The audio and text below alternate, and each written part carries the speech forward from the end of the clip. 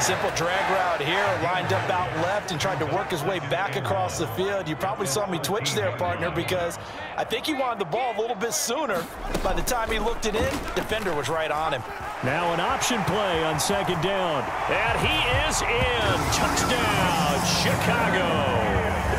Justin Fields, his 9th touchdown of the season. And the Bears are able to cut into that deficit. Extra point by Blankenship is up and good. And it makes the score 21-10. So that drive takes him down the field in 8 plays. And it was all capped off by the Justin Fields touchdown run. He took it in himself. Fielded just outside the goal line. And they'll start this drive just across the 30. Pretty nice work on the return. Dalvin Cook taking the field for the Vikings' next possession. He's in his own second quarter, already closing in on a 100-yard game. And that's the magic number for a running back. Anytime you get to that triple digits, that's all you're looking for. But he's got a chance to really exceed that in this one. Yeah, he does. That's been the gold standard for a long time, hasn't it, that 100-yard mark? It really has, and that never has to shift because it's in a game. It's a 1,000-yard mark. I'm wondering, since we've gone from 12 to 14 to 16 games, maybe we need to up that a little. From the 36, Cousins. Open here, Adam Thielen. And they're going to get this up to midfield. Good, strong throw and catch right there. And so far in this game, the alleys have been open for them to get completions, and they're taking advantage of it. Cousins now from the 50. And that went a little too high as it's knocked away and incomplete. Well, the Vikings sit 5-3 now on the year. And they come in playing some pretty decent football, 5-3 over their last 8. And I thought that they played pretty well last week. Their execution, their discipline, their resilience, all on display in that victory. And he's going to be stopped up at about the 47-yard line. He'll get only 3 there, so it leaves him with a 3rd and 7 ahead. Pretty good little 2-play sequence there. You force the incompletion, then a very short pickup. Yeah, now maybe you bring in an extra defensive back or 2 because you want to try and defend on 3rd down. They like to play those nickel or sub packages, don't they?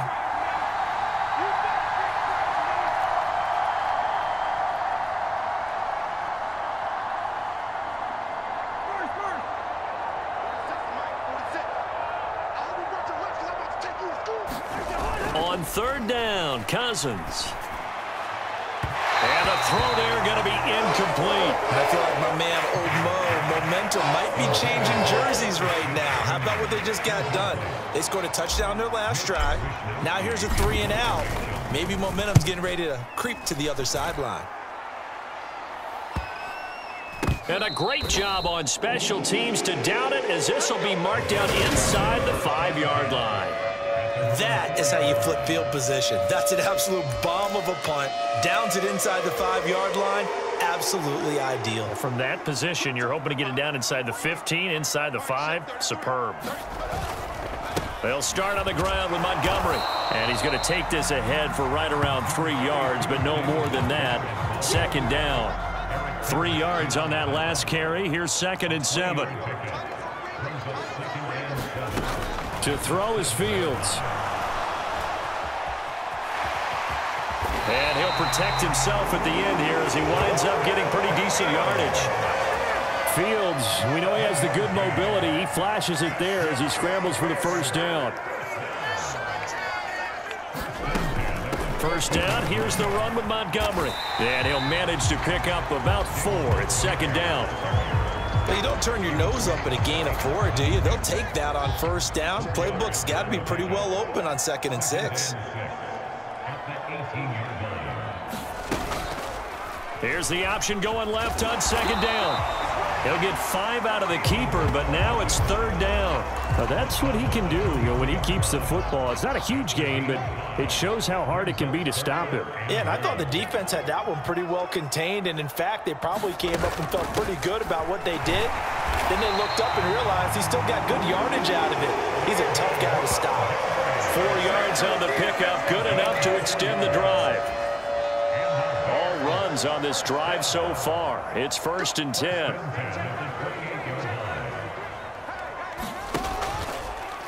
Here's the option, running right. And he gets this one just shy of the 40. They'll mark him down at the 39. The decision to keep it turns out to be a good one. 11 yards in the first down.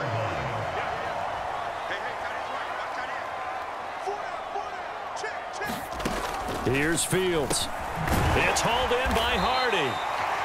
So give him 5 yards there on the pitch and catch. And that will bring up 2nd down.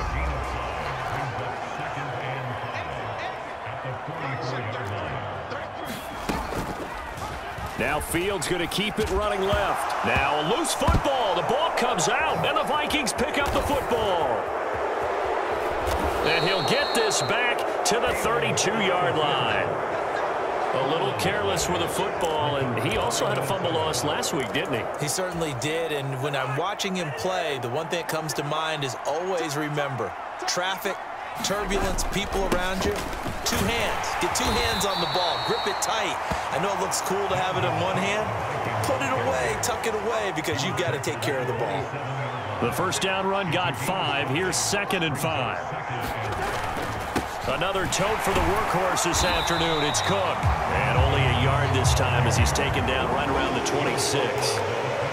He may be a bit undersized compared to the modern-day NFL defensive tackle, but what he lacks in size, he definitely makes up for in his ability to make tackles in the run game as well. Cousins from the gun on 3rd. And that is knocked away in the middle of the field and incomplete. And that's a nice job there because you've got to play the ball, not the man when in coverage. That'll keep you away from a lot of needless penalties, and he's able to knock that one away. Gano's kick is good, and the lead grows to 14 at 24-10.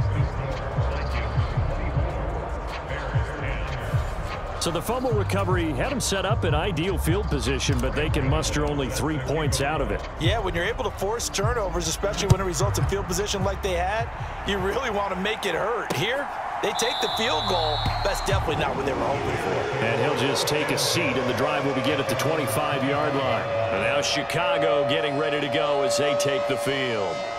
And last time they coughed it up, led to a field goal. They're fortunate that it only led to a field goal, but still, they're not happy about it. Could you sense the relief, though, when they only gave up the field goal and they were able to trot back out on the field and start this drive? A little more pep in their step because they didn't cost their team a touchdown, but they know they've got to do it a lot better than they did on the last possession. The coach will just be relieved, though, if they recoup with a score here, right? I think coach would be ecstatic to see them pick themselves back up and now take it downfield and punch in the end zone without turning it over. On 2nd down, Montgomery. And he'll bring it up here to right at the 40-yard line. 96 yards rushing for him as he has been tough to stop here this first half. I'm okay with the call there. In fact, I actually like it. I know they're down a couple of scores, but the running game worked in that situation. I would continue to go in that direction.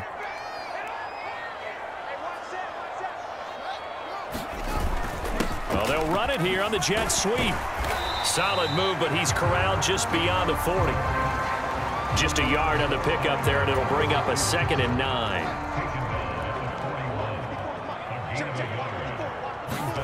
A shotgun snap, Fields. And this will be caught by Mooney.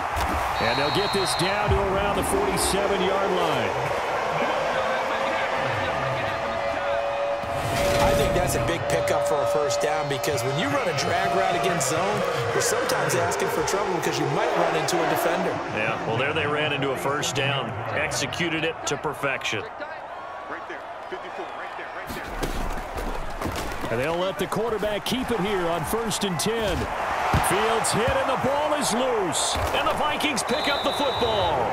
And his guys are going to take over at the 34-yard line. This is really, really difficult for teams to coach because you love the extra effort, right? When he break a couple of tackles, I mean, he was really trying to gain the extra yardage, but you also have to have an idea that people are going to come up behind you from the side, trying to take care of the ball while you're trying to get extra effort. Sometimes you have to know when to say when and maybe just go down. Running on first down is Cook, but he didn't find much there. Call it a gain of 3, 2nd down. Well, that's just a pile of bodies there, and that's when you kind of find out who's a tough guy, right? Who can stand up and make a play. It was only a 3-yard run, but for both sides, they had to walk away from that feeling like, okay, I can stand up when the going gets tough in here. And this will be stopped at the 44. That one good for 7 yards. The offense on third down tonight, they've hit 2 for 4 thus far. They're looking at third in the nose of the football. They'll run it. Here's Cook. And he brings this up to the 46. Good enough for the first.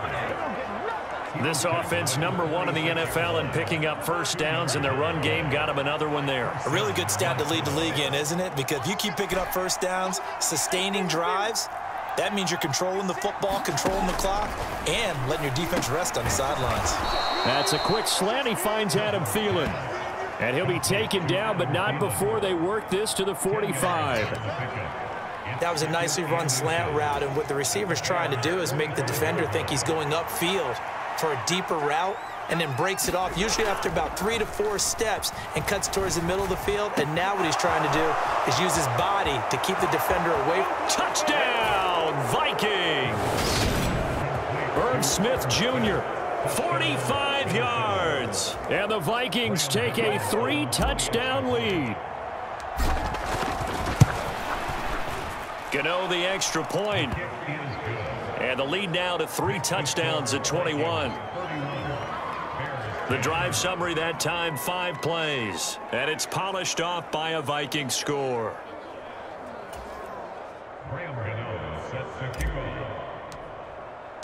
Gano now following the touchdown, here to kick it away. And no thought to bring this one out. He'll just go down to a knee, and they'll take over at the 25. Another drive coming up for this Chicago offense.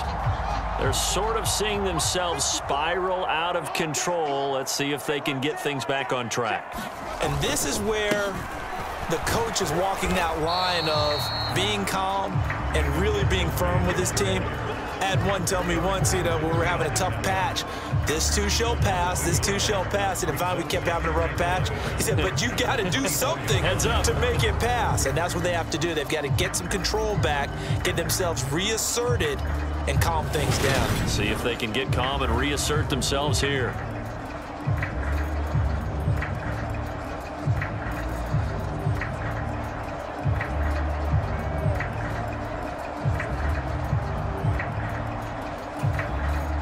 A loss of a yard there to start out. That leads to a 2nd and 11.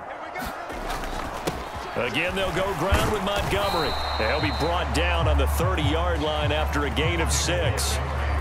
Boy, where would these guys be without his performance on the ground?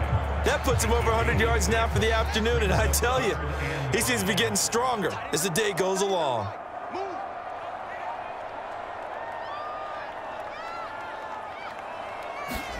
From the gun on 3rd down, Fields.